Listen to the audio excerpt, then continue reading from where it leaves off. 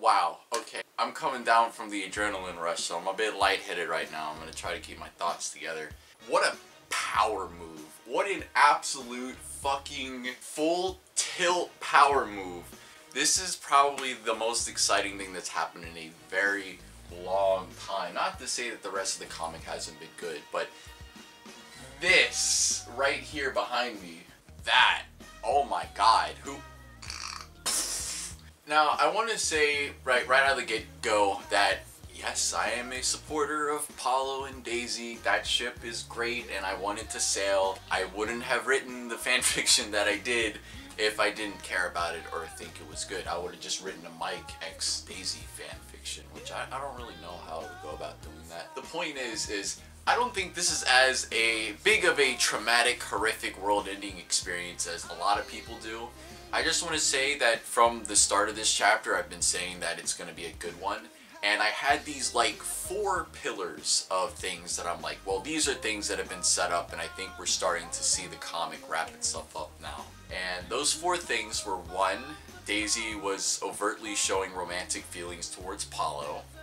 Given recent events, I might have to amend that first one. 2, Apollo has now overtly rejected Lucy, and even in front of other people, so that runway was cleared. They're getting ready to land the plane. I also noticed that people were starting to notice Lucy's manipulative behavior a little bit more. I know that's kind of a gray area, and that's not what I'm here to talk about, but it's just one of the pillars.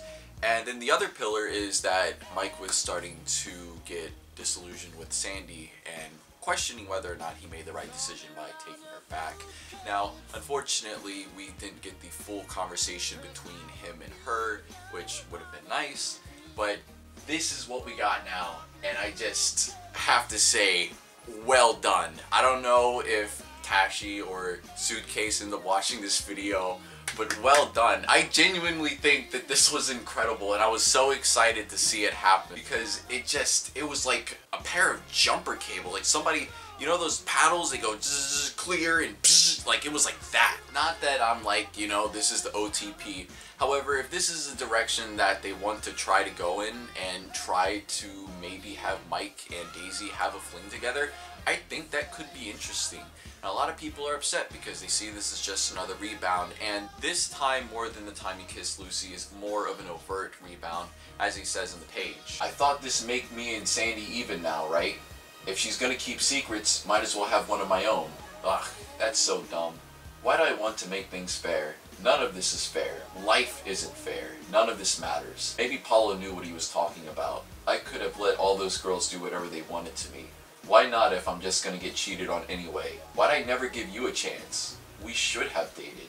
We could have. So that kiss did come from a place of I just wanted to get revenge on Sandy, and that is an overt rebound.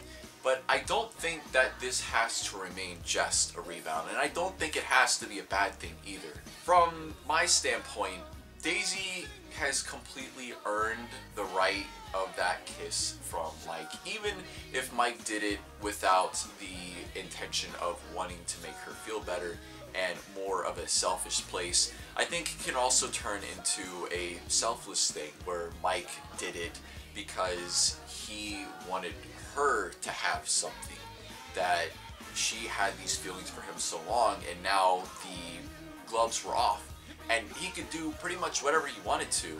I mean, Daisy basically spelled that out for him right before he kissed her. And of course, Daisy, despite saying that she had kind of moved on from him, goes in for the kill, which is fantastic. It's sudden and, given what she said before, a little out of nowhere, but I also think it's great. That's why it's such a great power move, because she was just talking about seize the day and she seized her opportunity, and now this is where we're at. I think that while Daisy has earned and deserves affection from Mike less so from Daisy, as like I said, this is kind of a clear rebound, but it doesn't have to stay that way. There could be something there. Daisy finally gets to sling her rock with Mike, and Mike finally would be with someone who genuinely does care about him and is open with her emotions about him, and generally helps everyone else out with their emotions as well. She's sort of this motherly figure that people feel comfortable opening up to because she makes them feel okay with how they feel, even if what they're feeling might not exactly be the best. I'm also not entirely sure what she means by he's too nice, because Mike did end up screaming at her pretty hard during the Halloween chapter. Well done. I really hope that they continue down this path, and I really hope that Tashi commits to this and that it's like full steam ahead, like you have this freight train that's going at 100 miles an hour just barreling down the tracks. Just go for it, because I think this is a genuinely exciting and refreshing move to see on the comics end. To have two of the characters that have just been run through the mill finally share some happiness with each other, even if it's kind of sudden and out of nowhere. It's nice. With that being said, thank you guys for checking this video out. I know I had this one up like instantly, and that's because I actually had edited basically all of it except for the page that hadn't come out yet, and as soon as the page came out, I dropped it into the editing program and I rendered it out, so it was all like ready to go. Check out our Discord if you guys want to talk more about this, and from everyone at the Bittersweet Candy Bowl Fanel, thank you for this amazing twist, this fantastic turn of events. We are behind you all the way on this, and I cannot wait to see where this goes. Hopefully it goes somewhere. I'm really looking forward to that, and I think we all are, and a lot of people are very excited about this. So let's keep up that momentum. And I knew this chapter was going to be a good one, but I didn't know it was going to be this good. Alright, see you guys later.